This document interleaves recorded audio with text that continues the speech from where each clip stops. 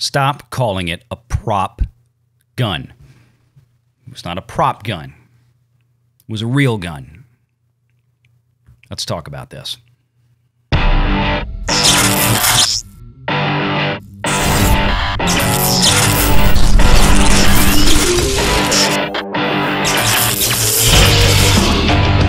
Renegade Online.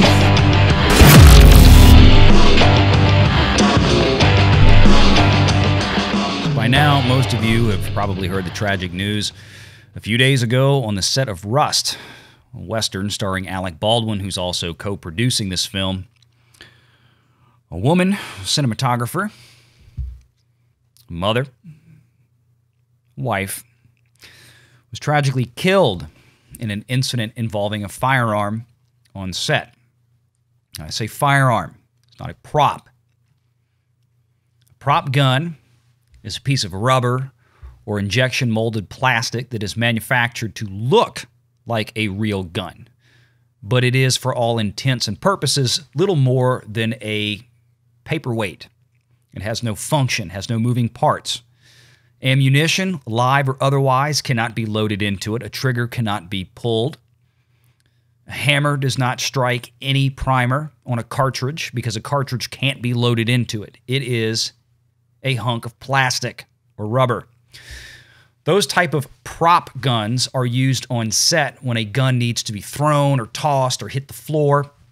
Or in the case, you think of movies like Rush Hour with Jackie Chan and Chris Tucker, where they, various martial arts styles are disarming each other in fight scenes where guns are kicked or punched or launched across the set. Very effective. They look great. They add in sound effects later to make that piece of plastic or rubber sound like a real weapon when it strikes the floor. But of course, a prop master, or in this case, an armorer who works on the set of Hollywood productions, would never allow a real weapon to be used in such a manner, not only for a safety issue and just a general treatment of gun safety and respect for firearms, but also, what's the point of damaging a $1,000 piece of equipment when a $10 piece of plastic will do just fine to serve the purpose?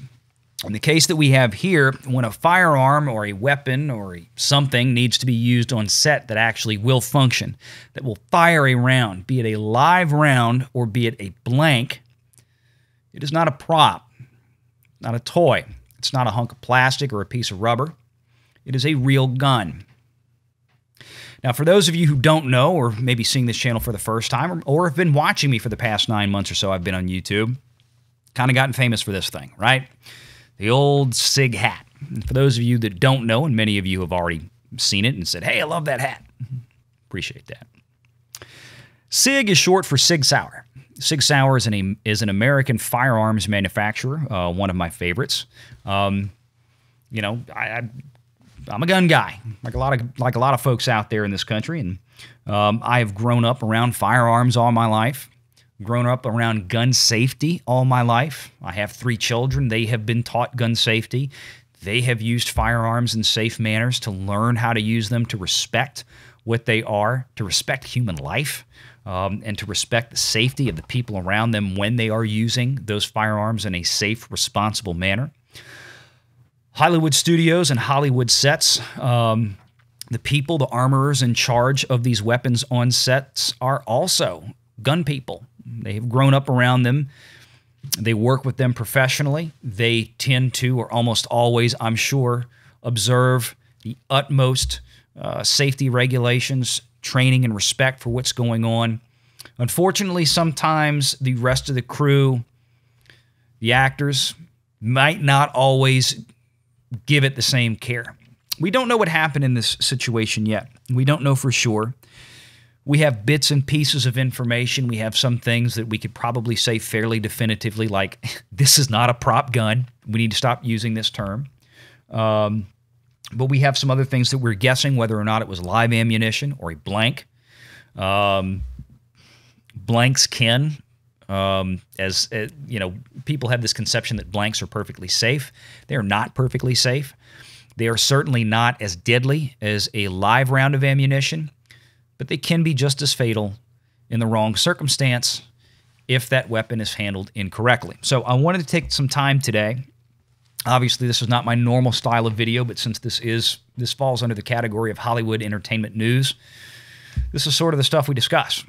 So I'm going to take this opportunity to help people understand what we're talking about, why I don't like this term prop gun being used. The media across the board is guilty of it. And it probably stems from an attitude in Hollywood that, you know, at least when you use the word prop gun like this, it suggests to me that there's an attitude out there that the same kind of safety precautions, you know, just don't apply. And it creates an atmosphere, it creates an environment where people are not going to take, or less likely to take, the same kind of safety precautions if we keep thinking of this as a stage gun or a prop gun or something other than what it is, which is a firearm. It is a deadly weapon that needs to be treated with the utmost respect and care. And we're talking about blanks, talking about live ammunition. You know, a blank works the same as a regular round. The process is no different. The end result is what is different. So, this is a Sig Sauer P229. Okay? Sig Sauer P229. This is a real gun. This is as real a weapon as what was used on set by, in this case, Mr. Baldwin, who was, I believe, using a revolver. I don't know exactly what sort, but yeah, figure this is an old Western movie. Could have been something like a Peacemaker, 44 Magnum, 45 caliber, 30, who knows, okay? But some sort of revolver. But the mechanics of it are a little different when it comes to how that cartridge operates, again, whether a blank or a live round of ammunition. It is a firearm. This is a weapon to be treated with respect. The person in charge of these would be in charge of loading and unloading and care and storage of these weapons that should be handed directly, to my understanding, on a Hollywood set from armorer to actor with no intermediary. Meaning the armorer safely loads the weapon with the type of loads that it could be, in this case. Obviously not in the case of a magazine, or in case of a revolver, you wouldn't have a magazine, you'd have a cylinder loaded. These are live rounds. These are 9mm live rounds. I want to talk about this so everybody understands the difference between live ammunition and a blank. Make this very clear. We talked about some of this yesterday morning on Midnight's Edge, where I had a guest appearance for this exact tragic story, this same reason. This is a cartridge, if I can get the camera to focus on it. This is a 9mm cartridge. Okay, it's not a bullet, it's a cartridge. You have a casing that is filled with powder that incinerates when the hammer from a pistol, in this case, or a revolver or a rifle, be what it may, strikes this primer at the back of the cartridge. That primer right there in the center, that little circle. That primer then ignites the powder inside the cartridge, which burns at a rapid rate. It does not explode.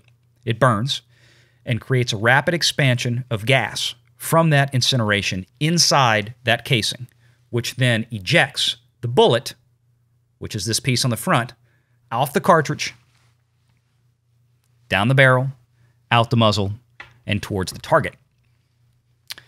A blank works just like this. The difference, of course, is that there is no steel or lead bullet or depleted uranium in some crazy cases, but there is no projectile at the front of this cartridge. The front is crimped. There is a wadding that is stuffed in there because in order for that incendiary process to happen, there has to be a seal where the gas can then still expand and create the bang effect that gives you the realistic appearance on set of a real round being fired from a pistol that will give you the recoil and the muzzle climb and the same action it would as if a real live round of ammunition, a live cartridge, would be in that gun. Okay? So, now we're all on the same page. I want to talk about this article because there's some information here that strikes me as being important. This is from the Hollywood Reporter from this morning. Guns, ammo, accountability. Hollywood munitions experts grapple with rust tragedy. Questions swirl about on-set gun safety and who could be at fault after Alec Baldwin shoots prop gun. It's not a prop gun. A prop gun with live rounds. Right there within 5 words, this article has already contradicted itself, and this is a pet peeve This tells me that, it has been for years. The media has constantly been wrong about most everything they have ever said in any publication involving a gun. They don't know about them. They don't know what they are. They don't know how they work. And frankly, they have shown little interest over the years in even remotely trying to educate themselves before publishing, frankly, silly headlines and bylines like this in national publications. Prop gun with live rounds. Well, you cannot stick a round of any sort, live or otherwise, in a prop gun because a prop gun, again, is a piece of garbage. It's a piece of injection molded plastic or rubber that is a paperweight. This is a real gun. Please do better, media out there. And again, this is part of the reason why things like this, it creates an environment on a set where this can happen, because we are treating these and calling these something other than what they are. These are not toys. They're not fake. They are real firearms. And this has got to be. And this is not just Hollywood Reporter. This has been NBC. This has been Variety, Deadline. This is every publication I've seen keeps pulling up this prop gun, which is complete misinformation. I don't think it's deliberate. I just think they don't understand. They don't get it. So moving on. Killing cinematographer Halyna Hutchins. Again, a wife and a mother who will never come home. Never come home again. And there's nothing that can be done to bring them back. No amount of apologies or money or whatever else is going to change this fact. And injuring the director, who my understanding is that he is recovering as best I know at this point that I'm recording this video. We wish him well. I do want to say one thing. I know there's a lot of people out there that making some really, really terrible statements out there in social media. I'm not a big fan of Mr. Baldwin. Have not been for some time. He has a reputation of being a jerk, and he's kind of earned that himself. Let's be honest. That being said, I feel for him right now. I pray for him right now. I cannot imagine what he is going through after being party to this tragedy, and most likely through no direct fault of his own. The facts are not all out. We're going to wait. We're going to find out what comes of this. And we'll know sooner than later. The truth will out, as the old expression goes. But for now, let's talk about this, because there's some things in here that bother me. Firearm safety guidelines are clear and longstanding in Hollywood, where guns have been employed on the big screen since the silent film era. Live ammunition is never to be used, nor brought into any studio, stage, or lot. Blanks can kill. Yes, that's true. Treat all firearms as though they are loaded. Absolutely. Not going to go through the basic firearm safety stuff here, but, the common sense should tell you what to do. Never point a weapon at something you don't intend to shoot. Never have your finger on the trigger until you intend to fire, which is why when you saw me earlier pick this weapon up, my finger was in the proper position along the rail, along the side of the gun, above and outside of the trigger guard, and definitely not on the trigger itself. Whether it is loaded or unloaded does not matter. Basic safety 101.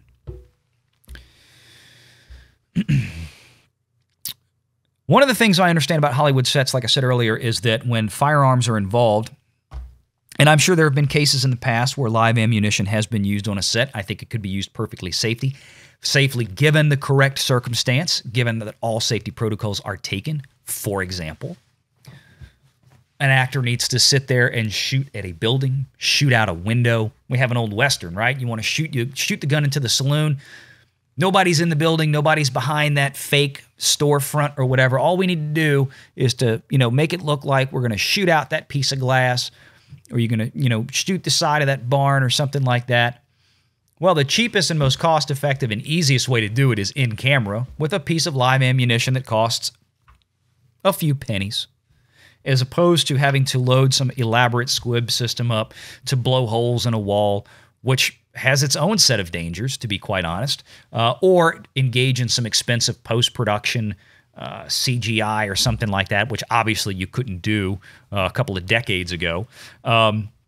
So live ammunition in that situation I could see being used. But of course the armorer is initially responsible for the care of which weapons are used and who gets them and things like that. Initially, which is what I'm going to get to in a minute. But I want to go down here. A search warrant affidavit first reported by Santa Fe reporter, provides an early sketch of what may have occurred Thursday at Bonanza Creek outside of Santa Fe. According to the document, the armorer had laid out 3 prop guns,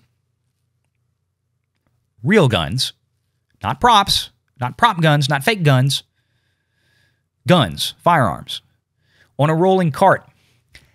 And the assistant director handed one of them to Baldwin, announcing to him that it was a, quote, cold gun, meaning it was believed to contain no live ammunition. But according to the affidavit, the gun was loaded with live rounds.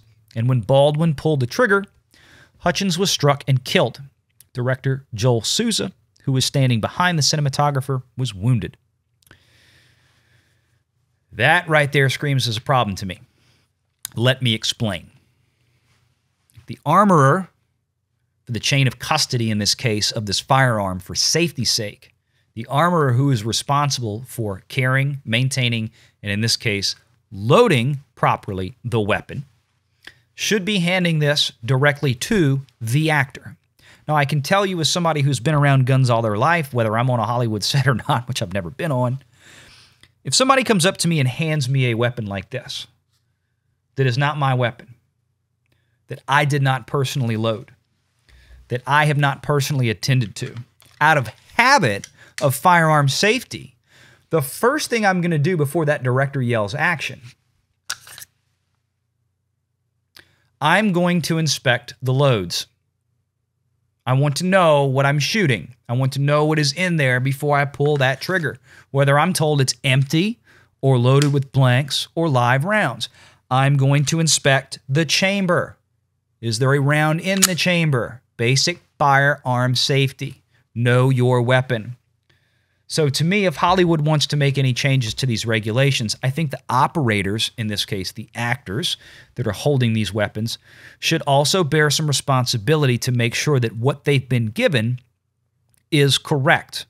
Now, in this case, the armorer, according to this affidavit that was filed, this which is a piece of sworn testimony under law, that the assistant director, not the armorer, retrieved one of these 3 weapons from this cart. Now, we can speculate from there, and I do mean speculate, that obviously this assistant director, grabbed one of these 3 weapons. Do we know if the assistant director actually knew which one was which? Don't know. Probably not. Don't know why the assistant director, who probably has no firearms experience at all, maybe never held a gun. I don't know why this person was handing Mr. Baldwin this gun. I don't know why Mr. Baldwin would have taken this weapon from this assistant director. It seems, to my knowledge, outside of the norms of what the safety protocols would be on a set like this, especially in Hollywood, given what's in the content of the rest of this article, which is very lengthy and too long to read in its entirety here. Now, why was he pointing the gun towards a camera? Well, there's plenty of shots where you want to have a weapon, you want the camera angle and the firearm, you want that type of shot. Again, there are safety procedures they have in Hollywood where nobody would be standing behind the camera when that would happen. Again, you would inspect and make sure that you have the correct cartridges loaded into the weapon to make sure that it was going to do what you wanted it to do or to maintain the safety protocols. Again, these weren't made, and we have seen several articles since this tragic incident has happened that have detailed that, well, frankly, safety protocols on set look like they were repeatedly, routinely not being followed. There were quote-unquote misfires before this happened. Now, I say quote-unquote because, again, I don't trust what the media is reporting as a misfire. That is a term they are using. I don't know if that's actually a legitimate misfire or if they're just using that as, no, somebody actually fired a gun off and a live round was ejected. It was a live cartridge inside that gun and they hit a building or something. That's not a misfire. That's not a misfire by definition. So I don't know what misfire means to them, if that's what happened. We don't know. So again, this is one of these things to where this is, life is not perfect, but it really sounds like both before and after this union crew from IATSE was working on the set, And then they apparently left because the safety conditions were not being observed. Another crew came in. So I don't think it's fair to say that, well, this was a non-union incident. Well, if the union left because safety procedures weren't being followed in the first place, then the safety procedures was not a union or non-union issue. It was an issue of production management on this set. And this armorer, the director, the assistant director, the actors, they may have all done everything by the book. And it's possible that something tragic like this, a freak incident, still could have happened.